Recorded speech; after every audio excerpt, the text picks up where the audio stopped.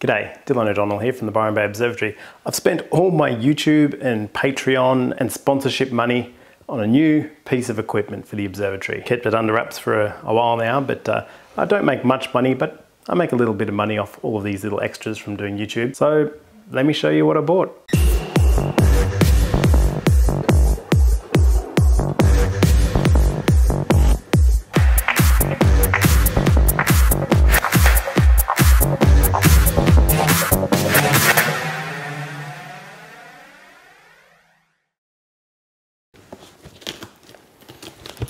Are you ready? Wow! Hello. This is Middy. She's just woken up. It's actually very difficult to expose for a black dog. You can see everything else in the image is completely washed out. Oh my gosh, you are just adorable. I am dead. Oh. I was on the astrophotography Discord the other day, talking to you guys, and told you about my dog, and you guys posted a lot of photos of your little astro dogs as well. So it turns out owning a dog is as ubiquitous as being a musician in the astro community. So obviously I'm going to change the name of the observatory. From now on I'm going to call it the Black Dog Observatory. Trevor Jones, FaceTime audio. Bruh. Bruh. Bruh. Bruh. Bruh. Bruh. Bruh. Bruh. Bruh. Bruh. Bruh. Bruh. Bruh. Bruh. Bruh. Bruh.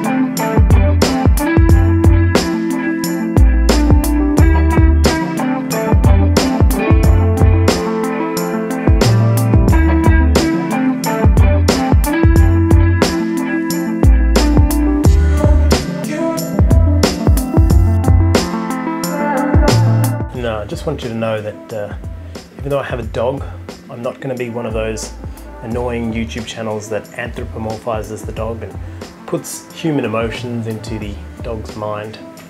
Oh, it's just undignified really, and I won't be talking to the dog in a silly, condescending voice either. Isn't that right? Anyway, the RASA is now on and balanced. I'm not sure if I've got the back focal distance right or anything yet. So I think tomorrow night's going to be good weather. Who's a good girl? You're a good girl. Okay, so let me tell you what happened. October is a pretty dull month in the skies here over Australia right now. Fomalhaut is basically directly up and the helix is there, but I've done helix to death. There seems to be like a giant void around that area though. It's not very interesting, particularly if you're looking for nebulosity. So I've trained my sights on Andromeda. And I thought, let's see how high it is. And it gets to about 20-21 degrees around here because I'm fairly north in Australia. However, I had a huge shrub right next to the observatory which was blocking the view. I tried to look at it and I just could see glimpses of stars through the trees. I couldn't actually see it properly. So I did what all good astronomers do. I got the pulsar out.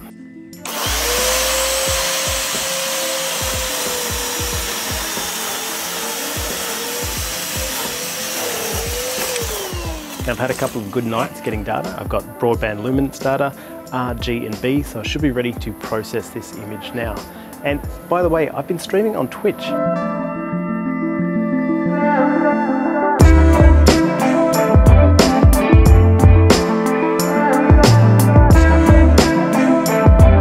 So if you're just joining us, I've been streaming on Twitch lately. I'm a total beginner at this. I don't really know what I'm doing. But I figure if I'm going to be doing this from night to night anyway, I'll just try to share what I'm doing. It's not like my videos where I can just do 10 minutes of solid bang bang bang information. You can see the long, arduous, often quite boring process of doing astrophotography. And hopefully you'll get something out of it. and if not, you can just hang out and drink beer with me. Now I'm back to using the RASA 11. I did try using the ZWO mini guide scope. Let me show you what that looks like. That's this guy right here. You would have seen me in the montage putting this on the RASA 11. Now I have used this to great success with the RASA 8-inch, but it just didn't perform as well with the RASA 11-inch. This is a 120mm focal length, so quite a wide view of the stars to guide on. And though it works, I wasn't getting the sub-arc second guiding that I really wanted for this project. It probably would have worked fine, but it works a bit better with a traditional longer focal length guide scope. So I'm back to the 400mm Celestron guide scope package. I'll leave the links for both of these things down below.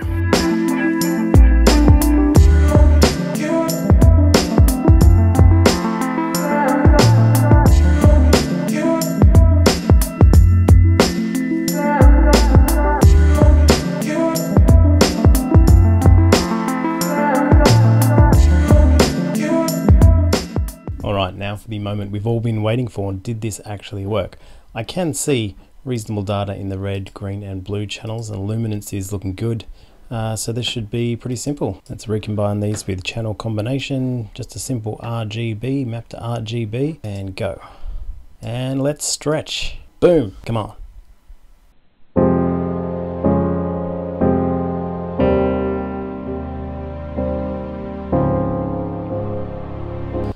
Okay, so being this low on the horizon, it's not going to be as color correct as I would hope. It's obviously dipping down into that thick atmosphere. This is why we have orange sunsets, because the blue and green light get really scattered, leaving us with this red hot mess. Can we save it?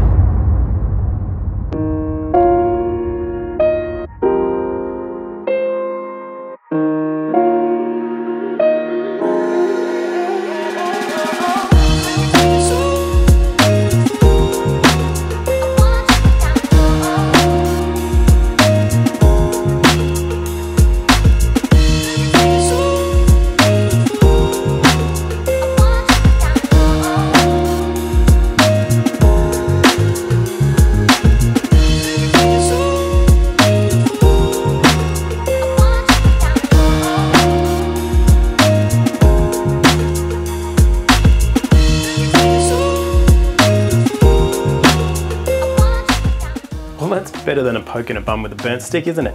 I honestly thought this wouldn't turn out this good, but that's pretty decent. There's some problems, there's some issues, but God knows I have issues too, and so do you. Thanks for watching, and thanks for joining me on stream if you were keeping me company during these long, lonely nights. I will be back on stream drinking and taking photos of space soon. So, as always, thanks for watching. My name is Dylan O'Donnell, and you've been watching Star Stuff. Remember, everything is meaningless, and we're all going to die.